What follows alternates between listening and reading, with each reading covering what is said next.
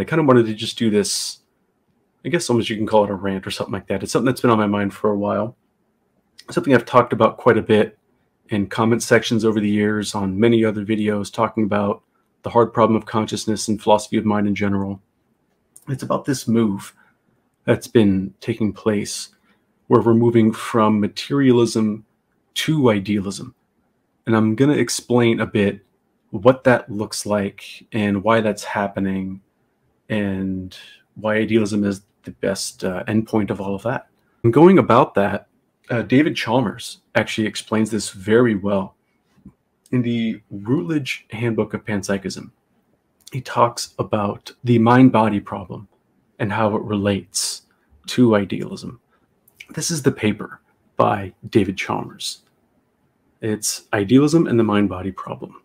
And I'm just going to go ahead and start off by reading out just this first section here. And this will be a good structure for tonight's journey. When I was in graduate school, I recall hearing, one starts as a materialist, then one becomes a dualist, then a panpsychist, and one ends up as an idealist. First, one is impressed by the success of science, endorsing materialism about everything, and so about the mind. Second, one is moved by the problem of consciousness to see a gap between physics and consciousness, thereby endorsing dualism, where both matter and consciousness are fundamental.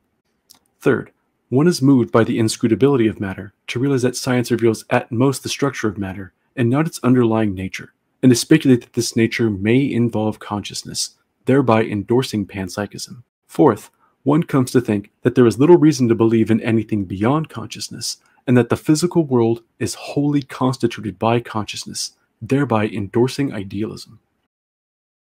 Some recent strands in philosophical discussions of the mind-body problem have recapitulated this progression. So, the rise of materialism in the 1950s and 60s, the dualist response in the 80s and 90s, and the festival of panpsychism in the 2000s, and some recent stirrings of idealism. In my own work, I have taken the first two steps, and have flirted heavily with the third. In this paper, I want to examine the prospects of the fourth step, the move to idealism. And so, what I'm going to do in this video is talk a little bit about this journey that Chalmers is talking about right here. And I guess it's best to start at the beginning. So, when he talks about materialism here, and this is true, how he phrases this, a lot of people equate science with materialism. And they say that, well, if you do have a scientific explanation of consciousness, well, then there we go. We've got what we need for physicalism. But I think that's a bit misled. We've talked a bit before on this show about how what science is really in the business of is not necessarily identifying what reality is, but describing the structure and dynamics of the empirical world. So what we experience, we just merely take note of this. We take mathematical descriptions of this, and we want to do experiments, of course, and we want to make predictions from there. We want to quantify what we're experiencing. We want to be able to measure it and be able to basically just use that information from there to accomplish various goals. But the goals of metaphysics and the goals of science are a bit different on that. And a lot of people want to equivocate those two. And I know there are, of course, scientific realists out there who want to say that science does tell us about reality and so forth, or that our best scientific theories really are true, and so on. But either way, even if you are a scientific realist, that's not necessarily materialism. So materialism is the view that all that exists is matter, or sometimes people call it physicalism, and they say that all that exists is physical. Now, what exactly the physical is a bit of a mystery, as even alluded to by Chalmers here when he talks about the inscrutability of matter. Right here, when he talks about right here, one is moved by the inscrutability of matter. And so what he's talking about there is that the science doesn't really tell us the intrinsic nature of what matter is. It's just giving us structure and dynamics. And so the move to dualism from there is kind of set up, but it kind of lays out the pieces as to why one would go on to dualism from there. If you check out the Internet Encyclopedia of Philosophy's entry on the hard problem, it goes on a little bit right here. I like this paragraph. Some people say, well, that this only describes what makes the problem hard. And I think that's actually exactly what we need to explain what the hard problem is, because it's not just a problem. We know what a problem is, but why is this a hard problem? So why does this materialist view that all that exists is the physical world, what's the problem with that? Why is there this hard problem that would motivate one to dualism?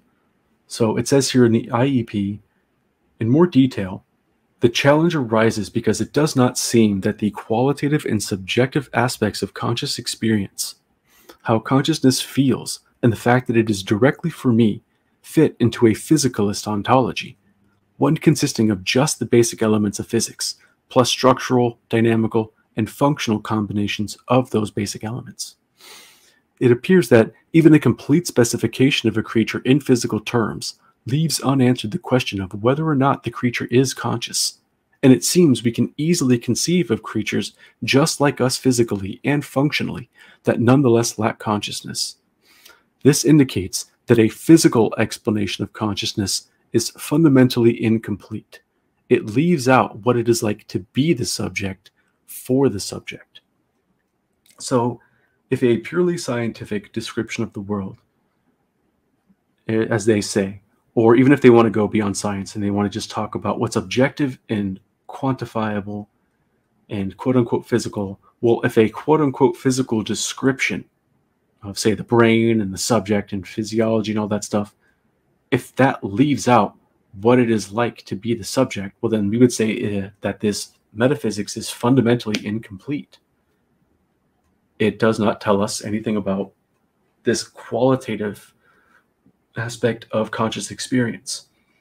And some people want to reject this idea that there are qualitative and non-qualitative aspects of conscious experience, but that's another topic we'll get into another time. What I just wanted to point out is that this appears to be one of the main problems for physicalism, known as the hard problem, and this is what motivates many to a kind of dualism. They want to say that, okay, well, if there is this physical matter, this other substance or property, whatever, well, then in addition, we would say that there's also a mental substance or property. So while we want to get around the hard problem, we want to get away from what the materialist says, by going to dualism, we end up kind of just landing into more trouble. If you go to the Stanford Encyclopedia of Philosophy's entry on metaphysics, which, by the way, metaphysics is just about what's real. It's identifying reality. It answers the question of what is. So, epistemology is about how do we know what we know, and what do we know, and ethics is about what's the right thing to do, and metaphysics is what is real. So when you get into the problems of metaphysics for the new metaphysics, these contemporary issues that persist in modern metaphysics, you have these, other issues here, but this last one, you have the mental and the physical. And this is where the author of this entry, which I believe is Peter Van Inwagen, explains what this issue is. So if you take this view of things, where there is a mental and physical dualism, this is one of the main problems that you will face. It says, prominent among these is the problem of accounting for mental causation. If thoughts and sensations belong to an immaterial or non-physical portion of reality, if, for example, they are changes in immaterial or non-physical substances, how can they have effects in the physical world? How, for example, can a decision or act of will cause a movement of a human body? How, for that matter, can change in the physical world have effects in the non-physical part of reality? If one's feeling pain is a non-physical event, how can a physical injury to one's body cause one to feel pain? This is a problem that's persisted for a while. A lot of people see this as kind of coming around with Descartes. I believe the problem has been around for much longer. But in terms of modern philosophy, the substance dualist view led to this question of, well, how is it possible for them to interact? One way philosophers try to get around this issue, this is brought up here, in addition to these dualistic theories, there are monistic theories. Theories that dissolve the interaction problem by denying the existence of either the physical or the non-physical. Idealism and physicalism. And I think there's a way that can be phrased a lot better Because even this person says that there's a way to have a physicalist theory that does not actually deny the reality of the mental, because that's eliminativism. This says right there. I think the idealist has an option there as well.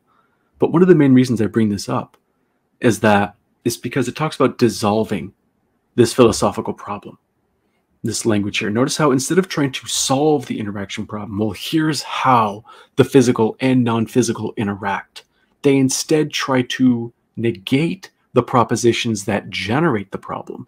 So when you say there's actually only one kind of stuff, and if you were to say, for instance, the physical, well, then, yeah, there wouldn't really be this problem of, well, how is the physical interacting with this non-physical stuff? Because there is no non-physical stuff. There's only the physical, and you just account for everything in terms of that. As we saw before, this physicalist attempt at dissolving the interaction problem is not really successful because of the hard problem. A purely objective, quantitative world does not have room for a subjective and qualitative phenomenon like consciousness. So if you want to bite the bullet and be an eliminativist, you could try that, but that's not preferred.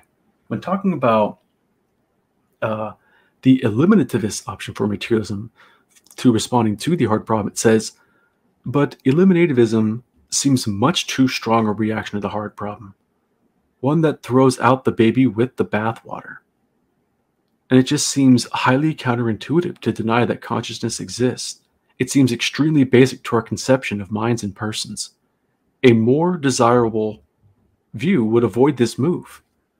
So it seems pretty widely accepted that eliminativism, though some people want to present it as a good option, and God bless them, it's really not accepted as a good one.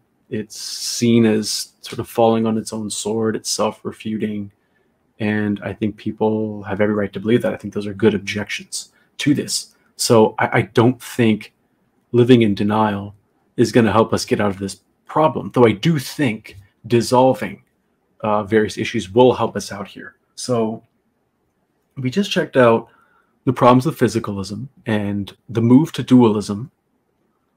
So what now? All right, if physicalism and dualism is not really the answer, well, David Chalmers brought up how, well, perhaps panpsychism is an alternative.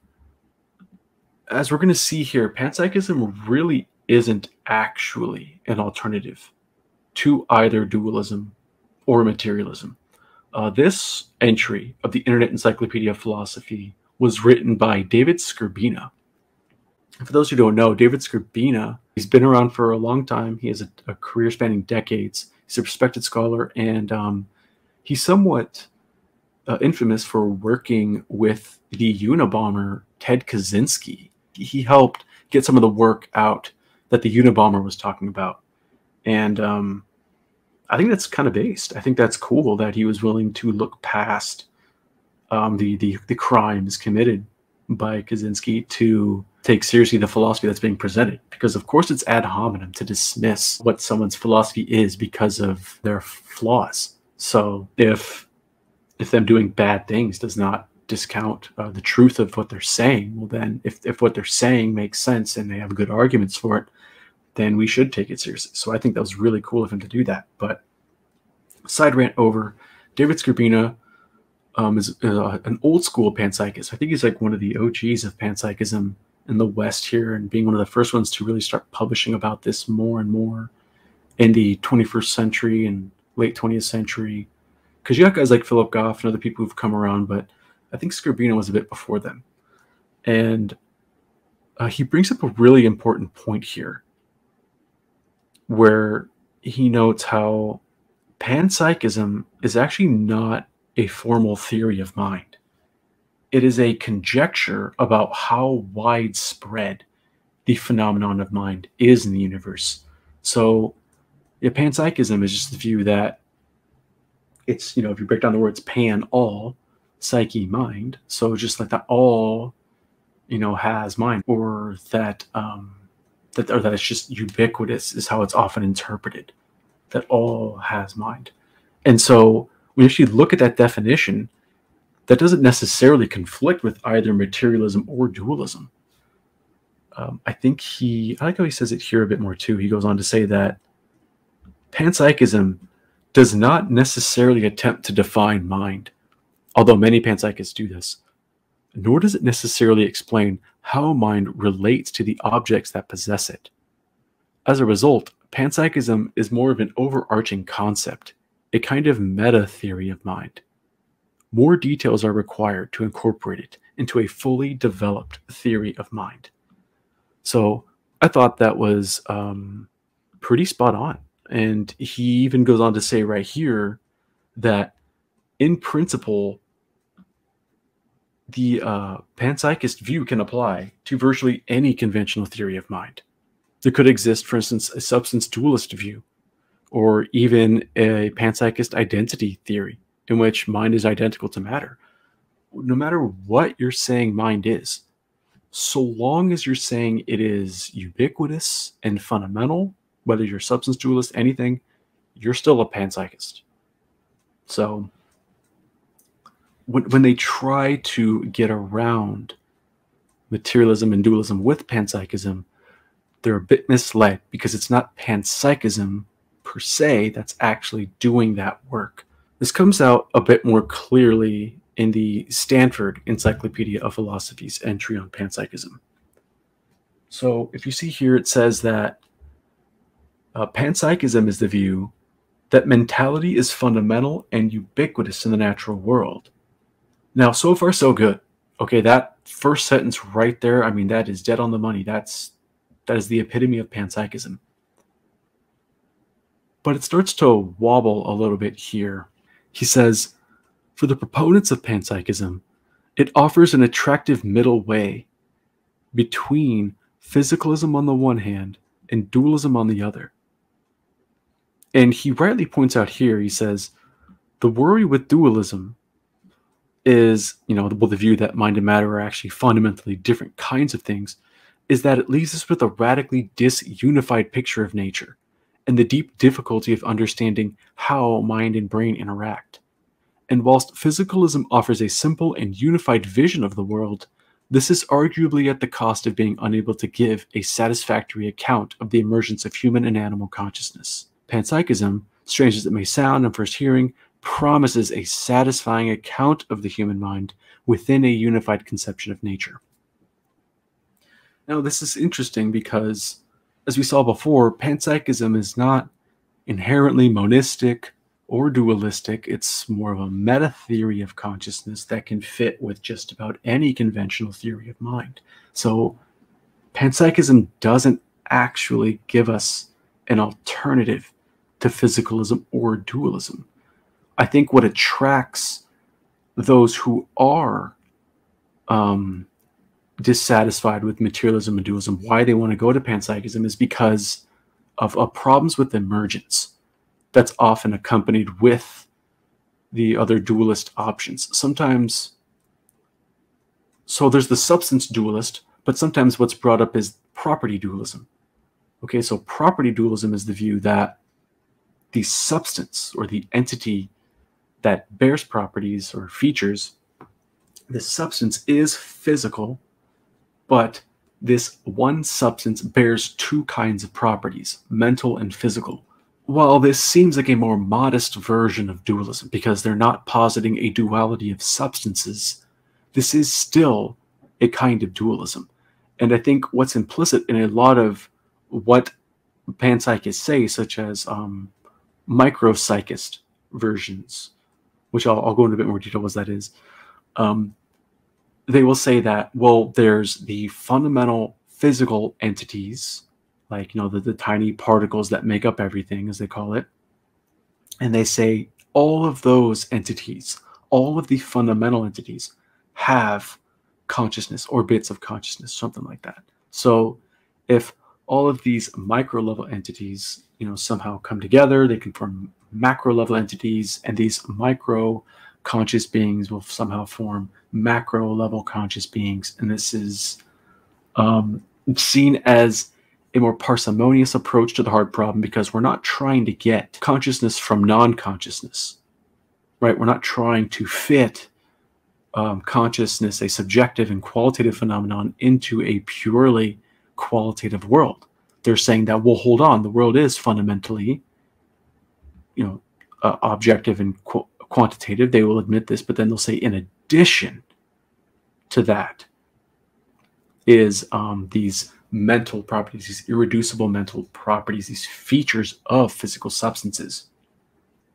Now, as much as that is attractive for getting around the hard problem, which I can see how it does in the sense of getting around the problem of emergence. You don't have to really worry about how you get consciousness from non-consciousness. It's fundamental, and anything else that arises from it is also just more consciousness.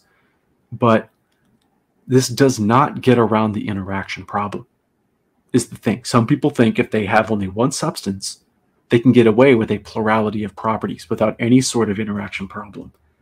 But this is not true, especially when you examine what we saw before with what the interaction problem looks like on our entry on metaphysics, right? If we're talking about a material and an immaterial portions of reality, whether you're talking about substances, properties, processes, anything, how is this mental and physical interacting? How's this supposed to work? And this is admitted even in their entry on mental causation. If you go to the Stanford Encyclopedia of Philosophy, if you go to mental causation, I like this. It's always kind of stuck out to me. Problem 1 is property dualism. I don't know, that just is interesting because it's like, it's not like this other side issue that's kind of brought up on the side here or there. I mean, this is like problem number 1. Okay, if we're talking about mental causation, how are we going to account for it? The first thing that comes up here is actually property dualism. And here's what they have to say about it. They say that the arguments against soul-body interaction, which were used against Descartes, now couched in terms of properties instead of substances, could enter again here. For example, if you were worried about the mind-body nexus for souls, it seems you should also wonder how non-physical properties can find any traction in the physical world. We're just right back to the interaction problem. What motivated us away from physicalism in the first place was, all right, we don't want the dualistic interaction problem. So we're going to try to dissolve that by going to physicalism. By going to physicalism, we now have the hard problem. Okay, and to try to dissolve that, instead of trying to actually account, instead of trying to solve this problem, they dissolve that problem by saying, oh, well, it's fundamental. Consciousness is fundamental. You don't have to account for it in terms of something else. It's always been there. But now we're back to the interaction problem again.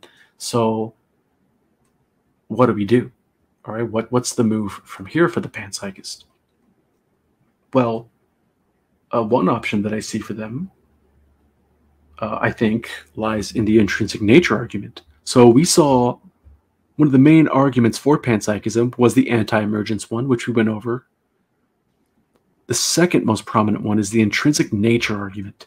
So, simply put, the intrinsic nature of something is what it is. So, that's really all there is to it. It's just kind of a fancy term for this is what something is. So, the intrinsic nature argument wants to say that, well, physics and stuff like that doesn't actually tell us the structure, or it doesn't actually tell us the intrinsic nature of the physical world. It doesn't tell you what the physical is. Okay, it only tells you structure and dynamics. And this is what Chalmers was getting at when he's talking about the inscrutability of matter. He goes, all right, well, we know that the mental is irreducible and it's its own ontological type. We know the mental directly and immediately, and we know it's real. So if we want to turn our attention to matter, the physical, well, what even is it? All we get are dispositions. All we're getting are just various behaviors of things that we experience. And then we just kind of like we distinguish them with other behaviors of other entities that we're trying to describe. But again, like physics, or at least scientific method, isn't actually telling us what that nature is. So what they do, what the panpsychist usually does when they kind of formulate this argument, they'll say that, well, I know the intrinsic nature of, this matter, what they call the human body, which they still distinguish as being distinct from consciousness. They'll say, well, there's the physical body, but I know that I'm conscious, and the intrinsic nature of consciousness is irreducible. It's its own type. So if I know that, maybe I can speculate that other physical beings, maybe that's also their intrinsic nature.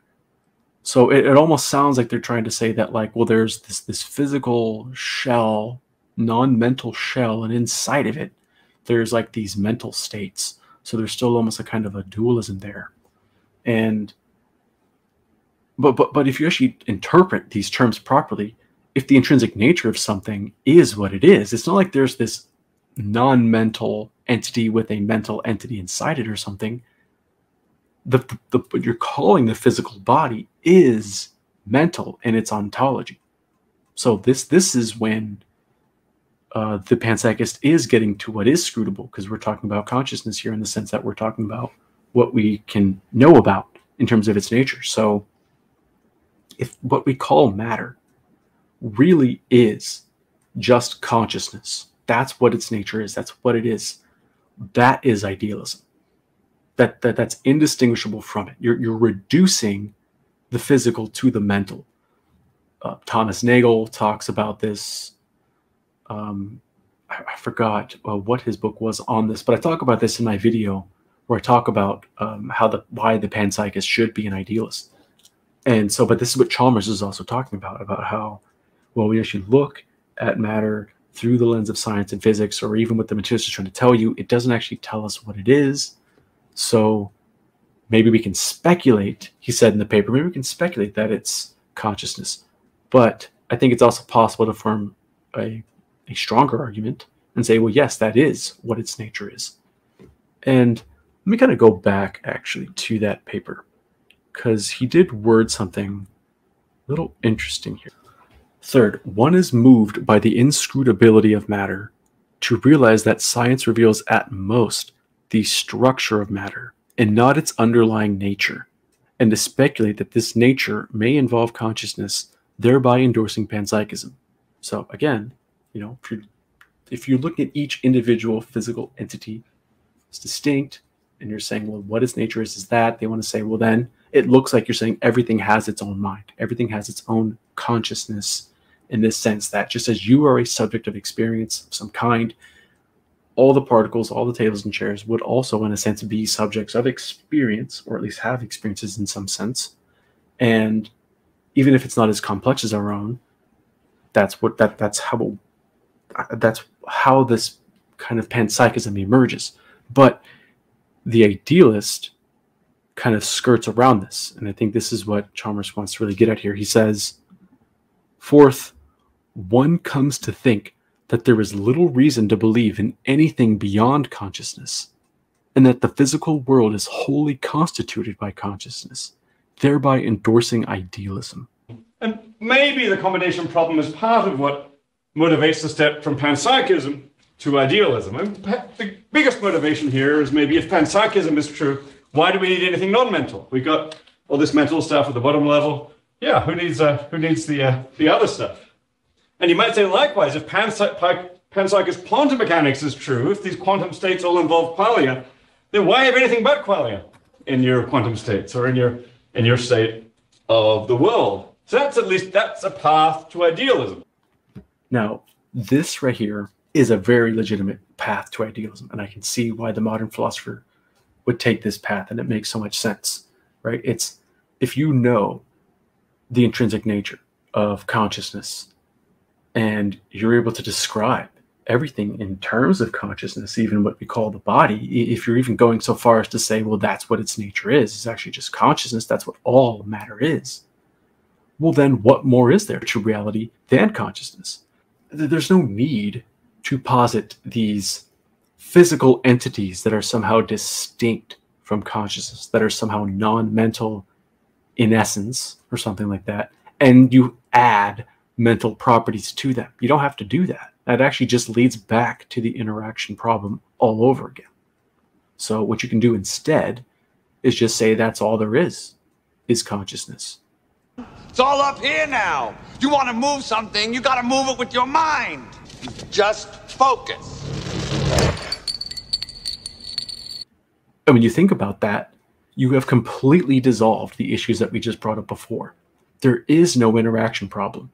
There's no issue of how you get the mental and non-mental to interact, because it's purely mental. That's all there is the mental.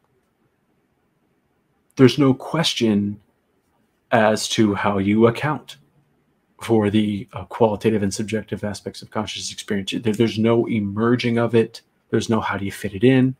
Consciousness is exhaustive of reality. That's all there is. So the question doesn't even arise as to how do you account for how do you solve this hard problem? How do you account for it? So there's no interaction problem and there's no hard problem.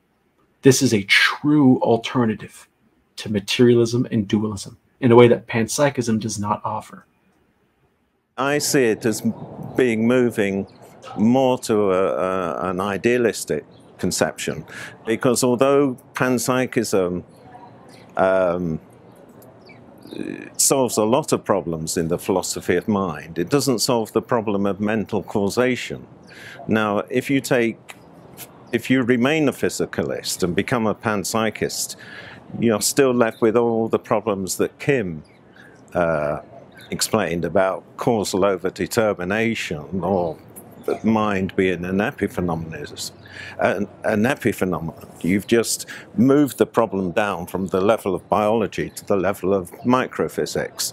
But if you take this idealistic view, then that particular problem goes away. And of course, to be fair, one can try to say that they're offering, in a lot of these panpsychist versions, they can say that I am offering an alternative to traditional materialism and dualism, and I get that. But at the end of the day, that version will often become a version of property dualism, or it's going to lapse into idealism if they affirm something like the intrinsic nature argument. And I think a lot of these same issues arise for the other theories as well. If one is a neutral monist, I think a very similar problem arises as well. Like if you want to account for consciousness in terms of the neutral, that's just the hard problem all over again, but in terms of neutral entities instead of physical entities. If you want to say consciousness is irreducible and you don't want to account for it in terms of neutral, well then that's just neutral dualism. You're going to say that there is this irreducible mental substance or property, whatever, and then there's this neutral substance property, and now you got to account for how those interact. So neutral dualism, or I should say neutral monism, isn't really going to help you out here. Property dualism isn't going to help you out here. Other theories of consciousness, maybe a general dual aspect theory, is also not going to help out. We're going to have this question, and once again, how do these material and immaterial aspects interact? Someone could try to bite the bullet and say they don't, but it's kind of like denying the existence of consciousness, right? The mental causation is seen as crucial.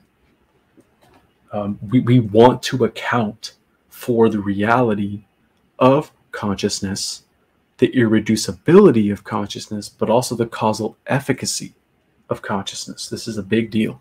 If you go back to the entry on mental causation, it's about the importance of mental causation.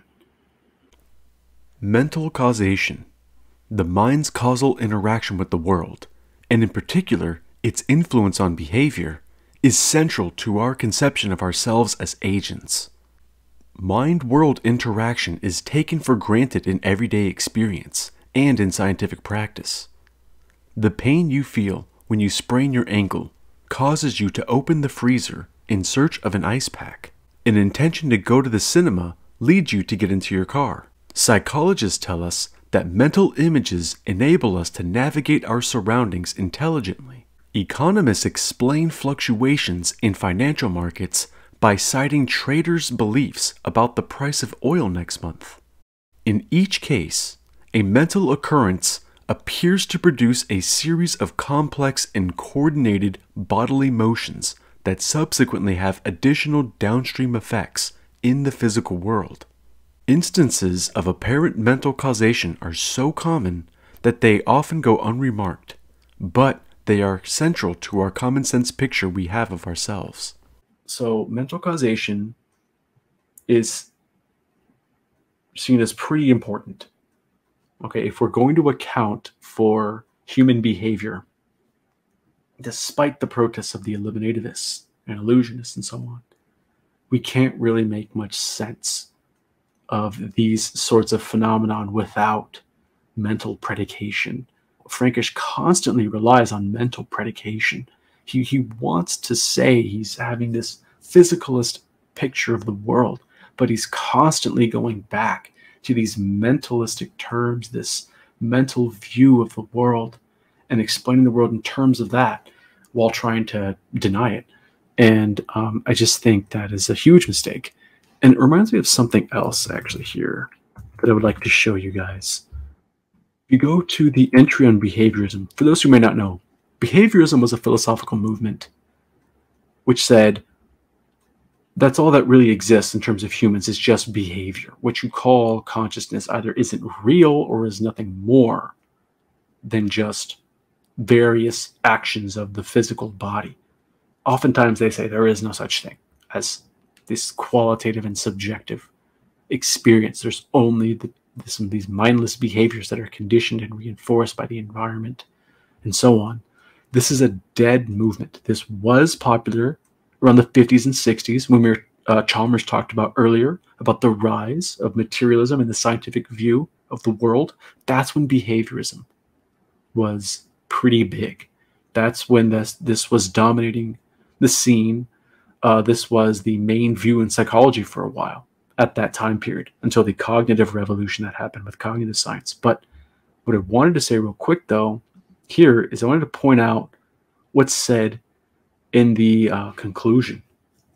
Karl Hempel was a behaviorist, but he decided, no, it actually must be incorrect. He noted that in order to characterize behavioral patterns, propensities, or capacities, we need not only a suitable behavioristic vocabulary, but psychological terms as well. He says Hempel had come to believe that it is a mistake to imagine that human behavior can be understood exclusively in non-mental behavioristic terms.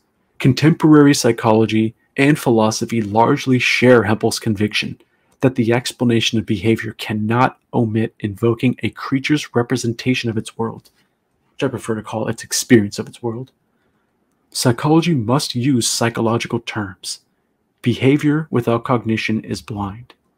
Psychological theorizing without reference to internal cognitive processing is explanatorily impaired.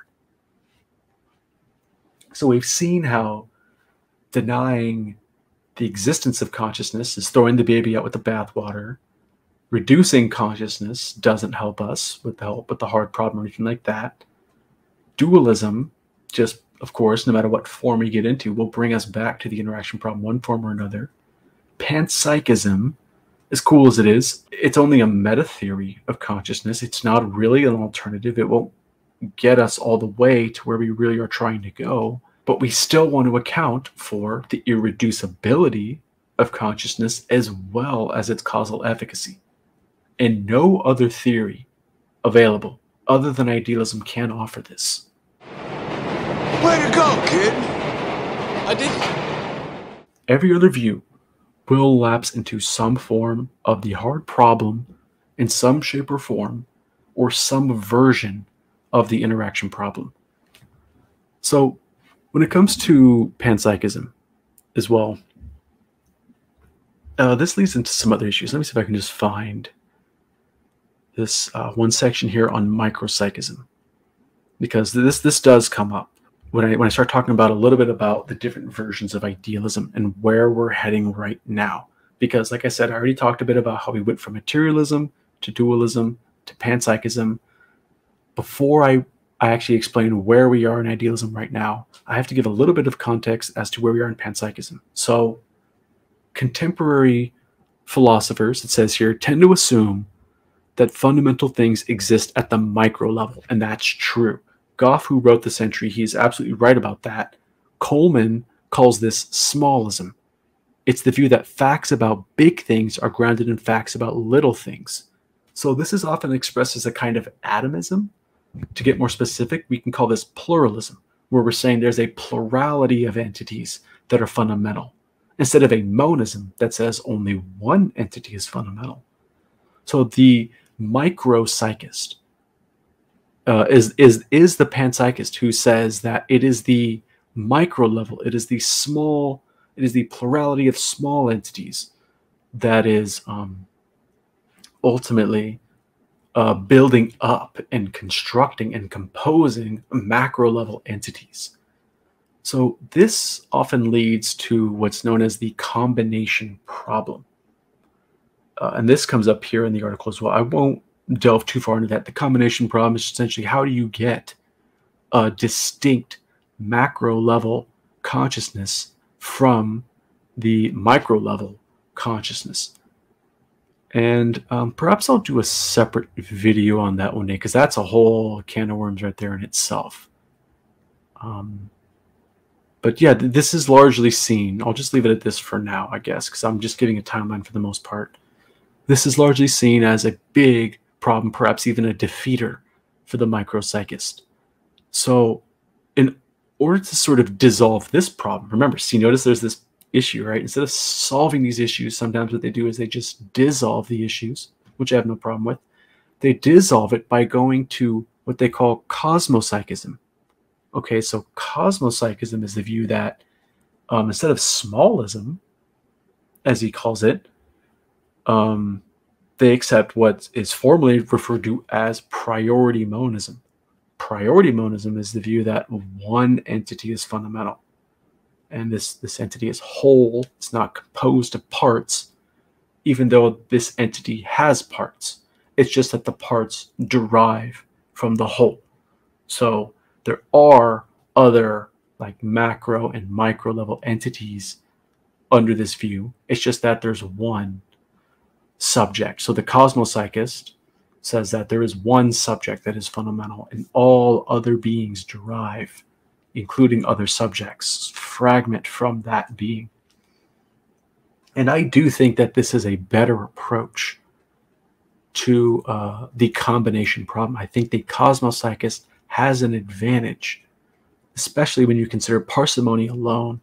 If one entity being fundamental is sufficient to explain the plurality of other entities, well, then why should you posit a plurality of entities?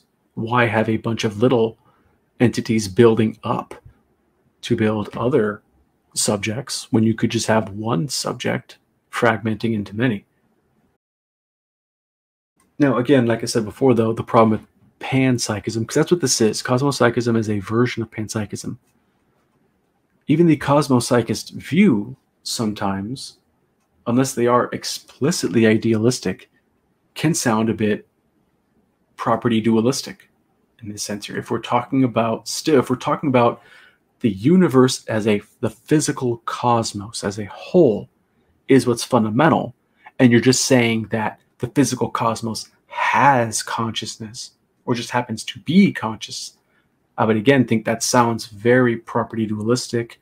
You're going to have the same problems that we saw with dualism, interaction, and so on.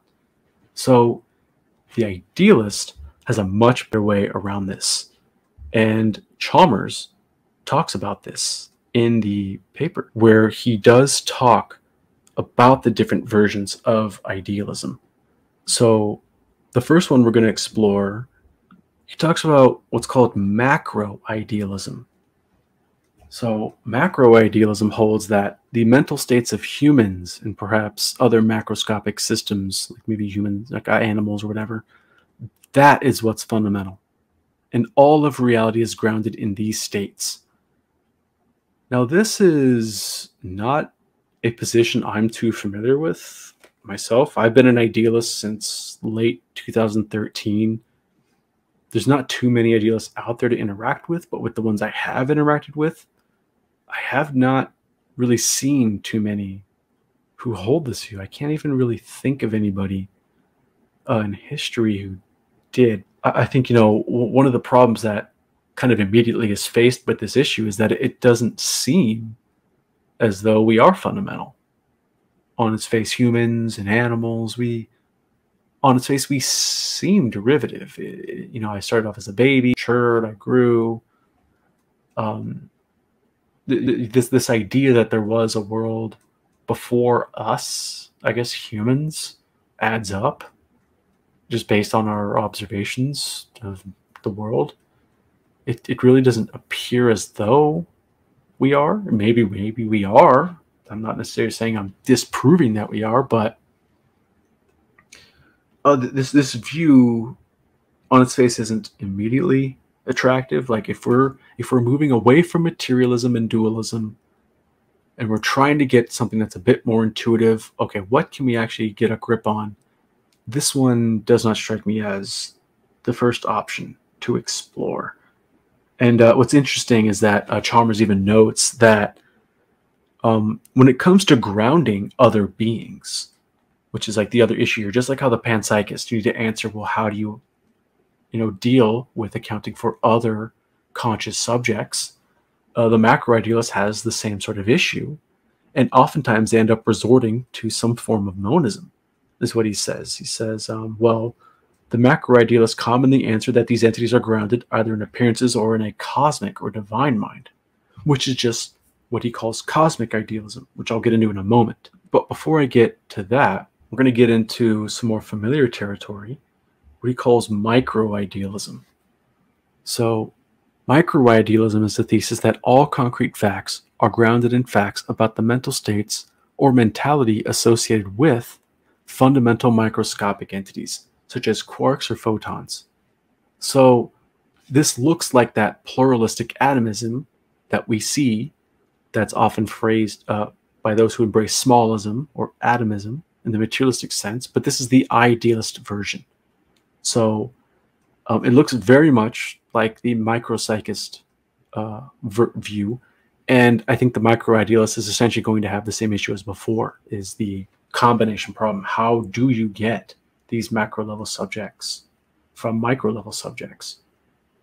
And also, I'll make one other brief moment here. I said I was going to save this for the video where I talk about this more, but I'll just say this briefly. Somebody like Emerson Green makes a good question, a good point here. So he's like, well, we often see when it comes to mereology in general, when it comes to how do we get the whole from parts, but when it comes to physical entities, like how do we get a wall from bricks, we don't really seem to have this problem of combination here, even though those like William James would say we do, actually. Most people would agree that, yes, we don't actually seem to have a problem there. If you look at, let's say, like Legos composing a Lego, wall or something like that, that wall is nothing more than just those Lego bricks. There's nothing more to it. You can account for it purely in terms of those bricks and just combine together. But when it comes to subjects, we don't view macro subjects in that same way. Macro subjects are not seen as just a combination of micro subjects. At least it doesn't feel that way introspectively. It's not like there are these little minds together, just mashed together, and there's just like, this plurality of little minds all working together. Like, when you see those birds kind of all flocking together and they form these emergent patterns of flowing up and down, left and right, and all these different swirling motions. That's not what our subjective experience seems to be like. If I am composed of micro level subjects, the macro mind would appear to be over and above the macro minds. And if that's the case, you've landed right back into the issues of strong emergence. Because even though, yes, you're getting consciousness from consciousness, you're not having to bridge this gap between mental and non-mental. If you are saying that macro subjects are over and above, they're totally distinct, they are more than that, the whole is more than the sum of its parts in this sense, it sounds a bit like 1 + 1 = 3 in the sense you have a million macro subjects coming together, and instead of just those million just being squeezed together and then there you go, voila, that's the subject. No, you have an additional macro level subject above the micro level subjects. And that just sounds like the issues of strong emergence once again. And this is how William James kind of formulates the combination problem. So macro-idealism and micro-idealism doesn't seem to help us out a whole lot in terms of combating the combination problem that we were trying to dissolve with panpsychism. So another perspective is this one right here. This is the one I favor.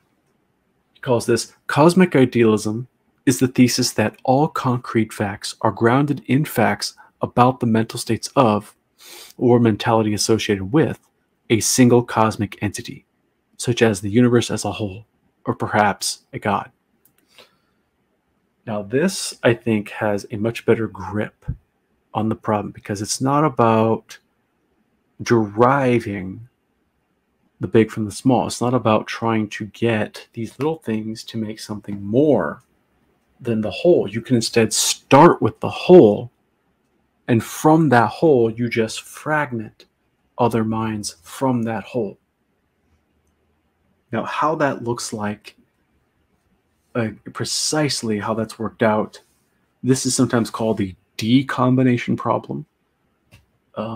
One way to dissolve that is to embrace what's called existence monism, which existence monism says that there's only one subject. That's it. That's all that exists. So you have no problem of how do other minds decombine, how do other minds fragment. There are no other minds. There's only one subject that exists. So that seems like too extreme of an option to get rid of this issue. It appears, at least on its face, that there are a plurality of distinct entities. A lot of people accept the existence of ordinary objects. Even if we want to say they're mental, sure, they're mental objects, then that's what they are. They are contents of consciousness. But there is this question of how do you now account for derivative subjects from the fundamental subject. And that's something I've talked a bit about already in some of my other videos. If you go to my channel, Monistic Idealism, I address some of that when I talk about dissociated alters as dream characters, and in general, I talk about a priority monism and idealism and so forth. I will get into more detail as to how that works. There's lots of other idealists who have different answers as to how this works. Bernardo Kastrup talks about this, of course. You can check out his work if you want a contemporary idealist. But that's kind of, I guess, where we are right now in terms of the idealist progression of this whole stage here. When you go from materialism to dualism to panpsychism, here we are at idealism now. We've moved to that. And now we're trying to answer this question of, well, how do we get derivative subjects from a fundamental subject? And this seems a project worth exploring more. It seems far more parsimonious than the alternatives. Instead of having a plurality, a potentially infinite amount of subjects as fundamental, you just have one. Only one is fundamental. And of course, there's a plurality of other entities. We just have to account for them in terms of that one fundamental subject. And I think my channel, Monistic Idealism, has made some progress on some of that. I think there's going to be many other scholars. As idealism is taken more seriously, I think other scholars will be very helpful in answering this. Some cosmopsychists are already on it, but I think once they fully embrace idealism, they will find it a lot easier to get a grip on this problem. So, yeah, I guess that's sort of the modern state of idealism right now. There are other in-house debates among idealists, such as the debate about representationalism, whether we are directly aware of reality or whether we only are indirectly aware of it. But you know, when we're talking about this whole progression, I guess that's about it. I really liked this part that Chalmers had to say right here at the very end, towards the conclusion. He says that overall, I think cosmic idealism is the most promising version of idealism. It should be on the list of the handful of promising approaches to the mind-body problem. And the reason why Chalmers says this is a promising solution to the mind-body problem is because it has strengths stemming from unity incomprehensibility of the fundamental properties, as well as a particularly straightforward story about causal interaction, which comes down to mental interaction in the mind of a single subject. And I couldn't agree more. If panpsychism and the combination problem was not good enough, if you decided to go towards something like idealism and you want to get around that problem, cosmic idealism seems to be the answer. So I think this is where we're at right now, I guess, in the modern field of idealism. And I think this is where we need to explore more. I hope more idealists come about in the professional academic world and on social media, on YouTube, all other platforms. I think there's just so much that has not been explored when it comes to idealism. There's so much it has to offer. It's been neglected for so long. And we can see how it just does so much better than the alternatives. It has all the strengths of all the other views without their weaknesses. It has the monism of materialism, which dissolves the interaction problem, but it also has the realism, the irreducibility of consciousness that dualism offers. So it has the monistic strengths of physicalism without the hard problem, but it also has the irreducibility and causal efficacy of consciousness without the interaction problem that the dualist faces. So it just has the best of both worlds. Its idealism is completely compatible with causal closure, as I talked about in my video on the argument from causal closure. There's no need for this natural, supernatural distinction. This does not imply anything about magic or whatever. We can have a very scientific and pragmatic view of the world while still admitting the reality of spirit, the reality of consciousness, the soul, God, all of that stuff, and have a far more rational view than what the physicalist wants to present us. That the physicalist either wants to eliminate consciousness, which is self-refuting, or they just want to pray for this materialist messiah to come and save them and one day solve the hard problem for them. But I don't think that day's going to come. I really don't believe in the materialist messiah. I don't think the hard problem is soluble. I think it's much wiser to dissolve it and to not buy into the premises that generate it. And if you instead embrace idealism, which you could still be a panpsychist, but you can just skip right over panpsychism. You don't have to be a panpsychist if you want to get around dualism and physicalism. You can just jump right into idealism. But of course you can keep both. And that's fine. That's cool. There's people like Timothy Sprigg who were like that. And they're very respectable.